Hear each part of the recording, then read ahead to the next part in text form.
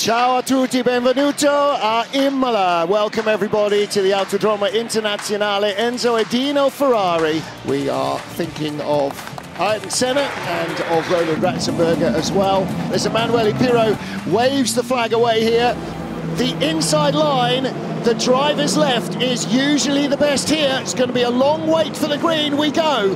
The field swarms away. It's already 3 deep behind the Lamborghini. There's already a crash as well. Contact in the pit wall, smoke behind, but it is Ferrari. 1, 2, 3, Kubica's very wide. Look at the way the cars are swerving around. One Peugeot out, one BMW out, and the Isolta is in the gravel trap. Jean-Carl Vernet will try and drive through there. Contact in the LMGT3 field. Yeah, some of the GTs as well touched each other. I saw a car spin round and end up in the barrier on the main straight even as they jostled for position there. Contact at the front as well. Jean-Carl Vernet in the Fraschini seemed to have been the cue ball, coming in late from behind, and he hit the Alpine, which went into the BMW, which went into the Peugeot. Yeah, so this car we're on board with now, the Peugeot had contact from behind.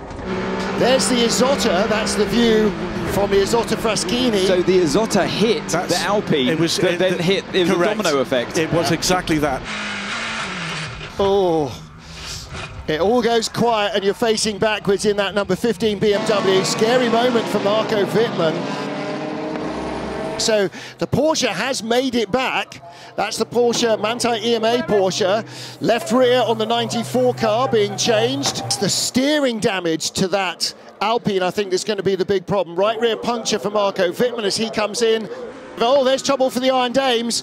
Is that a puncture? And you saw she was just deliberating whether to come into the pits or not and missed the moment, committed to go on to another lap. Look at this fight coming up towards the second chicane here, the Villeneuve chicane. The Lexus on the inside of the 777 D-Station car. Great fighting in the LMGT3 category as well. Do your line, don't copy the Ford. They need to call in this car. It's going to roll in, so dangerous. Call in the Ford. Copy, copy. We already reported. We already reported. The team are on it. Let's see if that flag does come their way in. That was the car that we saw go over the grass earlier. Has he got a braking problem, maybe? I lost the gearbox. Clutch hill. I lost the gearbox. Let's have a listen to this, and also keep an eye on the left hand on the steering wheel. You can see he's gone down to 5th gear, so he's definitely got the gears there at that moment.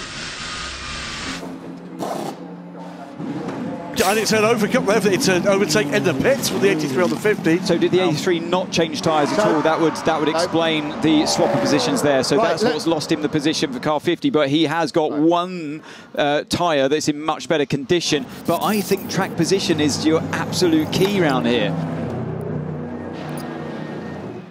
So we are fighting with the Porsche behind you. They put a bit less fuel trying to undercut. So we did a good job there.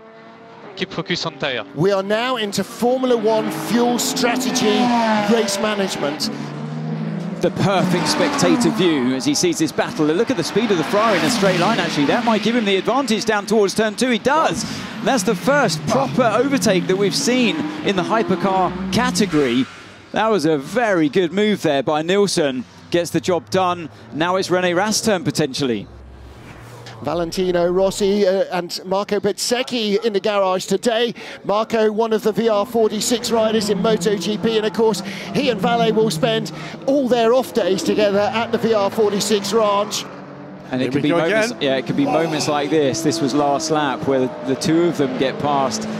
Is that one of the Corvettes? The Iron Links Lamborghini, yeah. So, yeah. And it's all it takes, you know, if that had played out any differently, could have been contact very easily between any one of those cars. Mike, we tried to pass him in the pit. Hang on tight. 5 laps to go. Yeah, perfect. It's a little bit like the Italian job. You might want to try going a little bit faster. It's an airbag. The onboard air jacks are not working, so they've had to put a bag under the car and inflate it. If you needed any more motivation, you're fighting in the podium positions. And when I spoke to him yesterday, he said there's nothing more than what he'd love to have immediately to get onto the podium. They got tantalisingly close in Qatar. He was really looking forward to that. So, yeah, he's certainly, like I say, he's got the skills in this car. He's no newcomer to the world of GT racing. He's just a newcomer to the world of the World Endurance Championship. You can see there on the graphic on the bottom of your screen, number 51, 80 laps on that medium set of tyres, and new tyres all round for the car 50. So a very different strategy going on here between the two teammates at Ferrari. The Jota's off. It's the 12 car. Is that Callum Ilott at the wheel there? It is, yes. So down at Tosa, it's all gone wrong for him. Has that just been a simple lock-up, or is there another car involved? We're going to see, I'm sure. Can't see any other cars around him just yet. I'd say that was just a bit of a lock-up, wasn't it?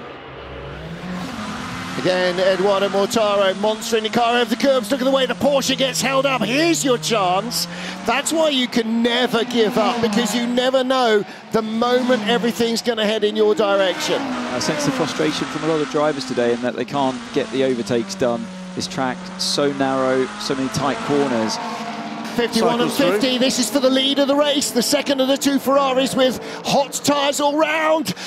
Oh, it's going to be very close indeed. Yeah, defensive stuff there, but on the inside is number 50, tries again, but 51 has got it covered there. There's only one rule here, do not hit the red car. Exactly, yeah, so James Collado putting up a mighty defensive drive, but he's going to be under massive pressure from Molina as they head down towards turn 2. Molina's going to have to go around the long way. He might just be able to do this, but has Collado just about got enough tyre temperature in? He does, and hangs on to the lead for now. And look how close the Lamborghini is sticking, because they're slowing each other down in this battle. Hertz Team Jota close behind. That's 38 of Oliver Rasmussen. And Molina knows he's got a very limited amount of time before the tyre temperature starts to come up for Collado. Collado knows that too, and I think he's going to be all right here. He's done a brilliant, remarkable job. Oh! On the attack into Tosa because of the right-hand side being brand new on the Ferrari. Full course yellow removed. Two really close battles going on. De Vries has got the jump on the Ferrari. He's going to get the second place away from the 50 Ferrari. Nick De Vries with a phenomenal restart straight by him and just going past us. That was an amazing restart from Nick De Vries. We think the rain won't last. We think the rain won't last. So we need to survive by staying out.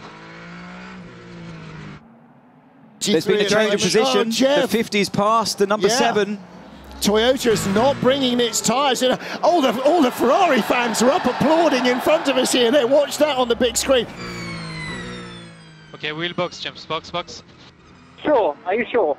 Yes, sure, wheel box. For me, no, but okay, for me, no. For me, no.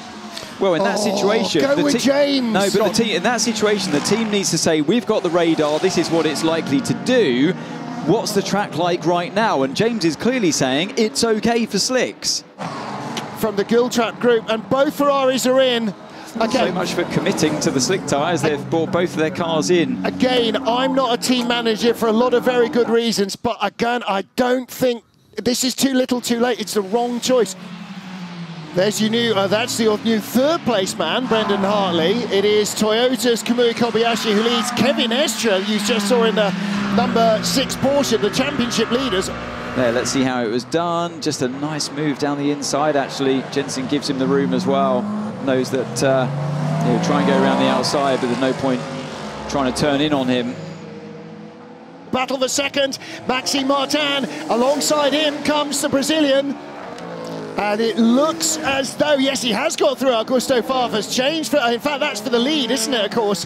Because the Pure Racing Manthey Porsche stopped and dropped down to third. BMW gravel trapping. Is that the 20 car? It is. That was the car that was in the top 4.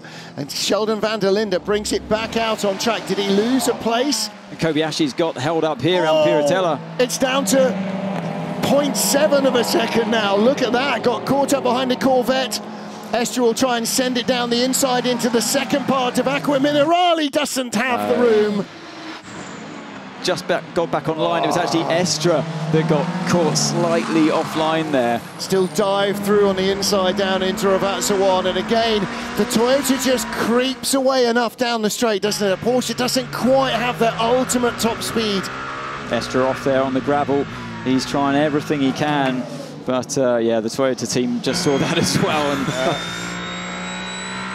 it's going to be caught behind him as he gets down towards turn 18. We have no buffer on energy. We have no buffer, so you got to battle like this. Last lap, Brendan Hartley will hang on if he can, but Antonio Fuoco at the other cars behind them, and that's why Fuoco was able to challenge there. Brendan's having to do a lot of management. Wide, loses the place. Antonio Fuoco moves up to 4th place on the very last lap. And Toyota's number 7 car is racing away at the front of the field. The number 6 Porsche, the number 5 Porsche, both scored strongly. The championship leaders will finish in 2nd place, but it's a first win of the season for Toyota and car number 7. Great result for the number 7 crew, and for Nick de Vries's first ever World Championship race win. Yeah, Camus, you did it, That is a big moment for any driver. They were superb, all 3 of them, and the strategy worked. And somehow Kobayashi made it to the checker in front. Team made a great decision.